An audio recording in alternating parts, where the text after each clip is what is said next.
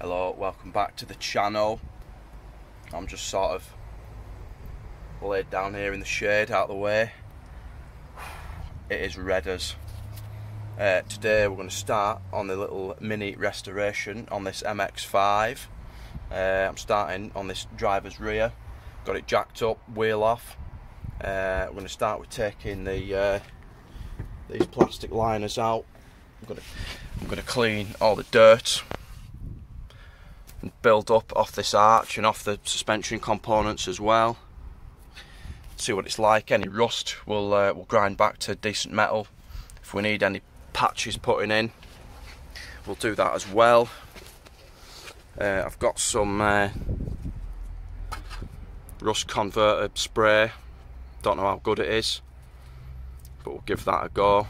It's got new discs on it, although you wouldn't tell the state they're in. New pads. I was going to keep these calipers, but I've got some new ones as well that I was going to fit in case it needed them. I'll do it anyway, because I'm going to paint them all up and make it look, well, as mint but as original as possible. So let's get cracking. So we're on 10 mils. There's 4 of them. 2 I think are in shot. There's 1 in here and 1 sort of down there. I'm hoping there's nothing lurking behind this cover. Obviously it's been MOT'd, was it last week or week before? Obviously they can't remove covers to actually inspect.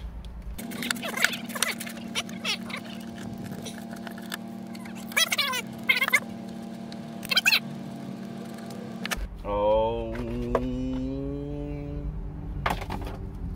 right, I'm going to get a little screwdriver and just have a stabby stab, make sure we're solid. If we are,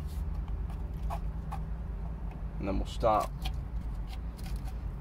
with grinding. I've got some wire wheel adapters for the grinder. It'll clean the rust up. I think I'll get my pressure washer out and some sort of cleaning solution. Yeah, we'll start cleaning. Some stiff brushes as well, see what happens. Right, so if we come in here, we can sort of see down there there's a patch of corrosion starting to appear, and sort of all up this fold as well, sort of a bit here starting to come through. So we'll just give it all a tap and see what happens.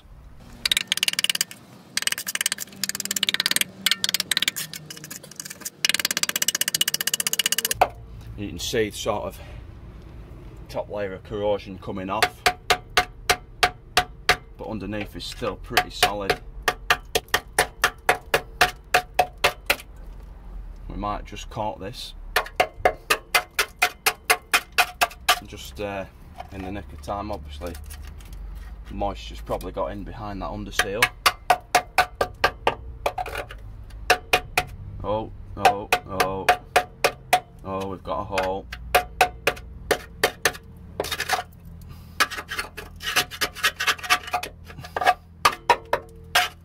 Right, so there's a bit of a hole there that we're going to have to sort out. And we're going to come down here now and have a look, see what state that's in. It seems to be around the mounting points for that cover. I don't know if that's just coincidental.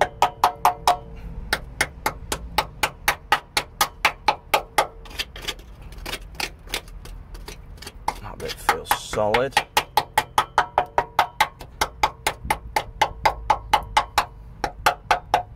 Yeah, so that's all really in this arch. That was the worst bit, which really, for the edge of it, oh, what's that up there?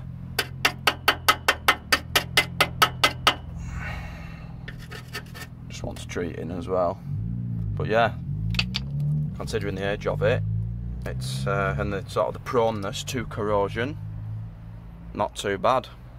We'll clean the rest of this arch out first, and then we'll see what we're working with, address that, and right, yeah. So we're going to start with Carry on.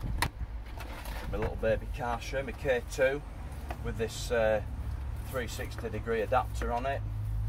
Just going to soften any dirt in there, hopefully make it easier to remove. And then we'll start with the chemicals.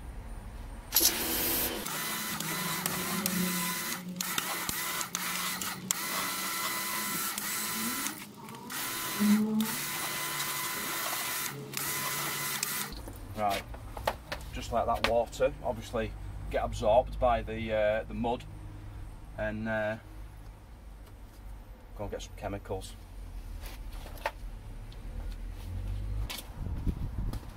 So in this we've got some traffic film remover. Not sure on the ratio. I think it's pretty strong.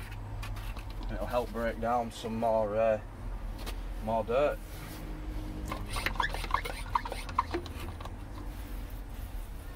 Just going to do all the sort of inner arch, this arch, with mud flap, springs, suspension arms, this bit of chassis area we can see. So I want to get it all as clean as possible. Just try not to get it in your face. Oh dear. And I've got some, like I say, I've got some stiff brushes to agitate it all. Let that soak, and I'll go and grab these brushes.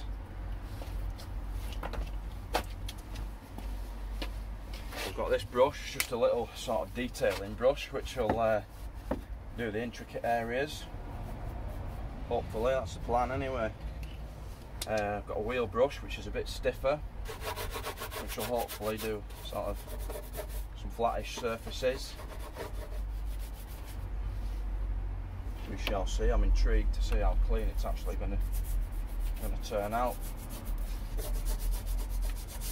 Bring you in and we can have a look at a before shot.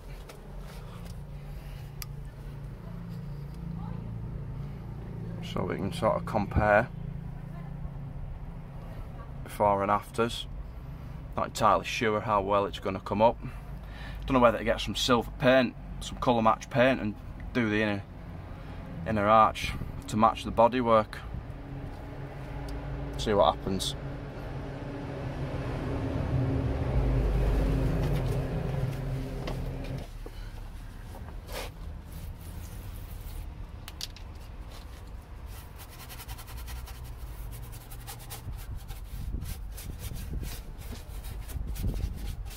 Might whip this mud flap off as well,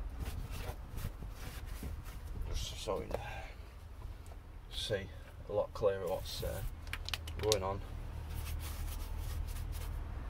Is that underseal? I think that's mainly underseal rather than layers of mud. Oh well.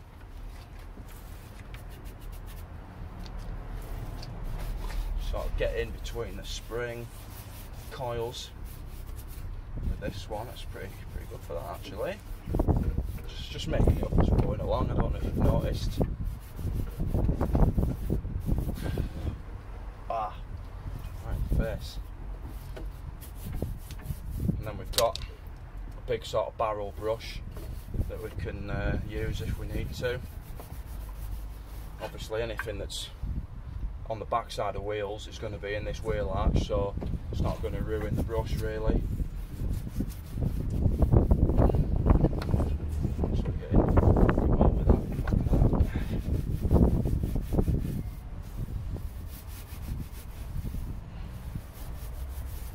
Peppered.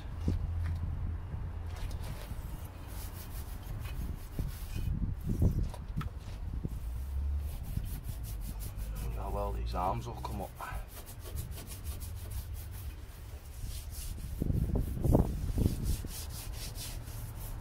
Right, I'll reposition you underneath just so we can see how well this arm comes up. I think let's just have a look at that.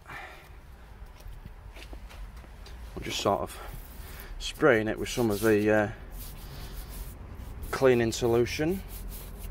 I'm just agitating it, working it in.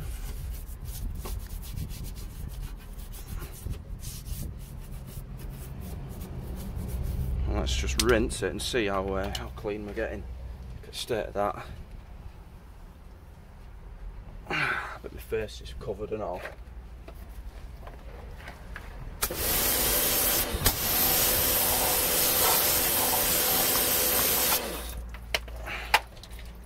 That's pretty fucking decent. They're actually not bad. Not bad at all. Obviously the powder coating's starting to come off in there. But I mean, hell, for 20, I don't know how old it is, 27-year-old car, not bad at all. So I'm just going to carry on like this with my TFR and my brushes, and we'll come back when it's cleaned up. If I use any different technique, I'll bring you back in and let you see it. Right, this is what we're dealing with at the minute. So the spring is looking pretty clean. This hub is actually clean. It's fucking come back to black. Surprised it's not got a layer of rust on it. This top arm is pretty decent. That bit of chassis, there's a couple of little bits of surface rust down there, starting to clean up alright. These original brake pipes, by the looks of it, not even a single bit of rust on them. I'm impressed. And then bottom arm, that's looking pretty clean as well. Been looked after, I think. I've not used very much. Just trying to get this mud flap off. These two have seized. This one's fucking can't get my screwdriver in. I've got some WD-40 on there, hopefully that frees it off. Right, one thing we should probably talk about is what we're going to do for protection once this is all cleaned, painted, undersealed, whatever it is that we're doing with it. How we're going to keep it, you know, cleaner for longer. And I've got two products. The first is Chemical Guys Bare Bones Undercarriage Protector.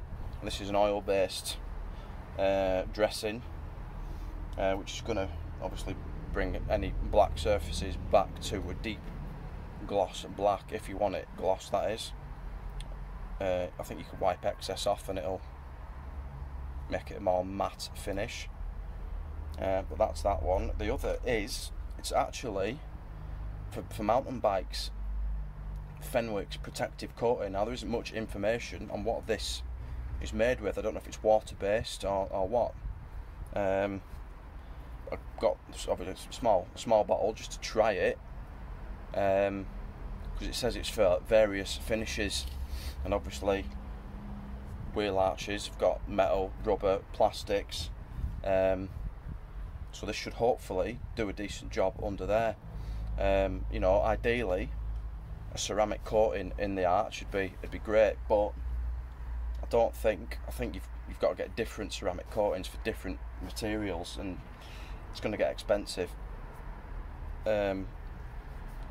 So yeah, we've got that or that. I'm probably going to go with this one, Chemical Guys, to be honest. Being oil based, it's going to hopefully repel moisture, hopefully keep corrosion at bay. This one I'll probably use on the Beamer, which is just next to me there.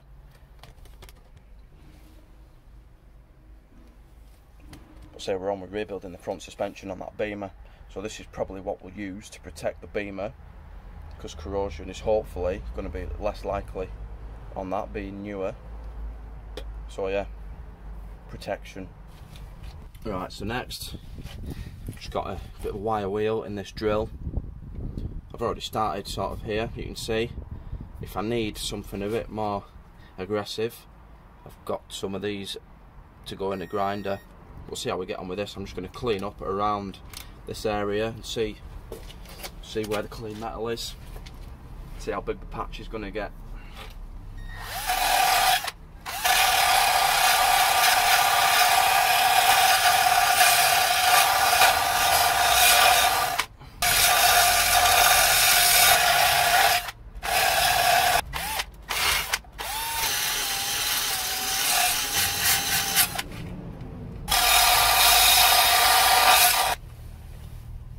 You can see now we're starting to get some clean metal there.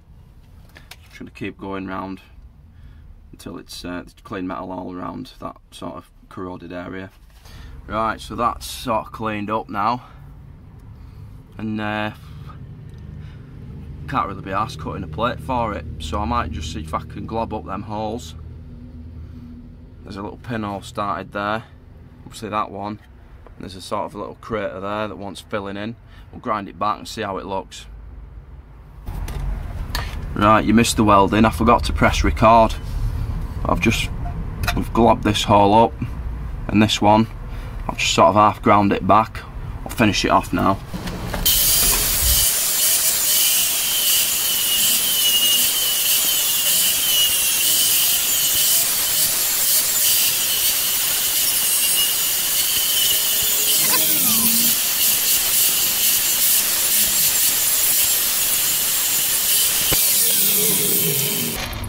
There we go. That's pretty decent. You can hardly fucking tell. And the rest of it's cleaned up pretty well as well. So we'll just clean the bottom bit up with drill and wire brush, and then we'll get our rust converter spray out, go over it all, see what that does. So that's all the major rust cleaned up. I've got some brake cleaner and a rag. I'm just going to clean any dust and debris from obviously the areas we're going to be treating with that rust converting stuff. I think it's going to be just all this sort of rear closing panel kind of section. Oh yeah, not too bad at all. I think somebody's been in with some sort of undersealer before as well, with some sort of tar, black tarry kind of stuff. So it's yeah, that's probably why it's not as rotten as perhaps it might have been. It's pretty warm today, so this all stuff I've had blasted with pressure washer, it's pretty much dry now anyway. So we could probably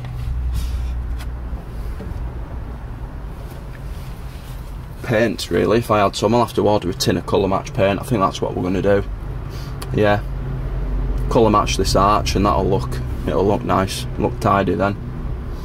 But first of all, where's that rust stuff?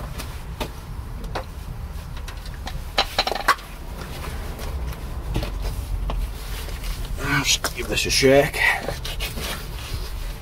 and then see what happens. It's clear.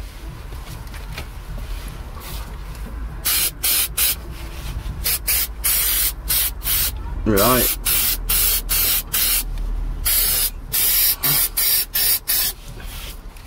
I thought it was like a paint.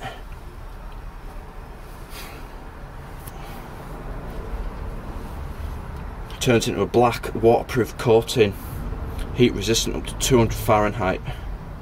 Can be used with body filler and fiberglass. Oh well.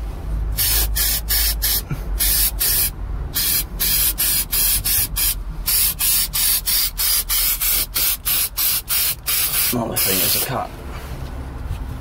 Fucking hell. Can't really see where I've been.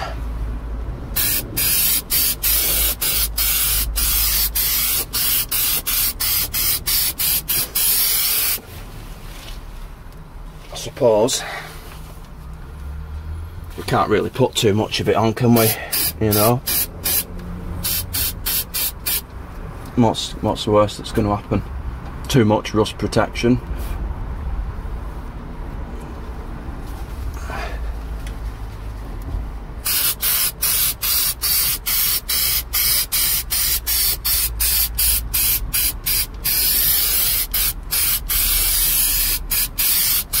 That'll probably do it. Oh, it's strong stuff. Don't know if I should be breathing it in.